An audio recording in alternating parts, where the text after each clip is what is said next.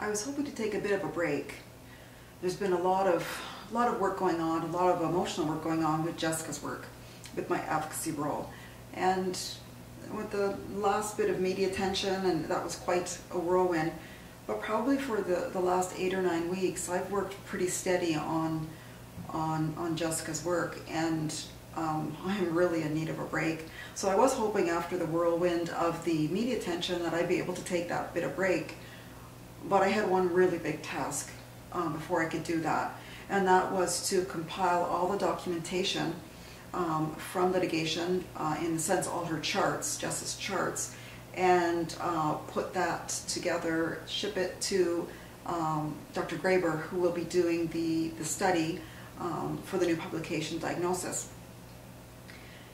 And I had some trouble getting all the documentation. I did finally get it, and it's a large stack. And I needed to go through it and cross-reference everything from GP records to neurology, cardiology, to make sure I had absolutely everything that Mark Graber was going to need. And I was having trouble getting to it because it would take some time to do that, but also I knew how difficult it is, because I've done it many, many times, to go through line by line through her charts and see the mistakes that, you know, just kept on going on and on like the Energizer Bunny. There were so many places where they could have saved Jess, and no one did.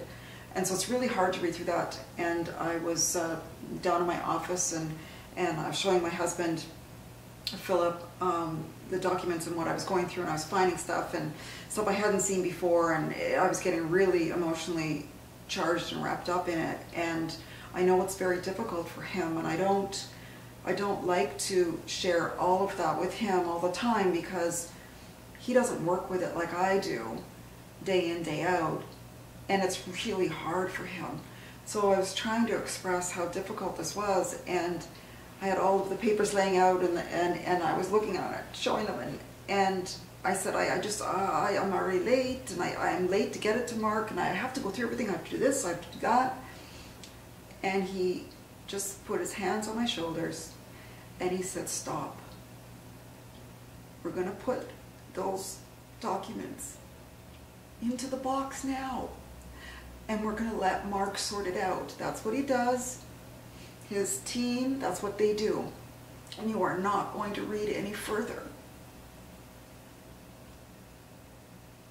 And it wasn't until that moment that I realized that I wanted so badly for someone to say that to me, so I wouldn't have to go through it all again.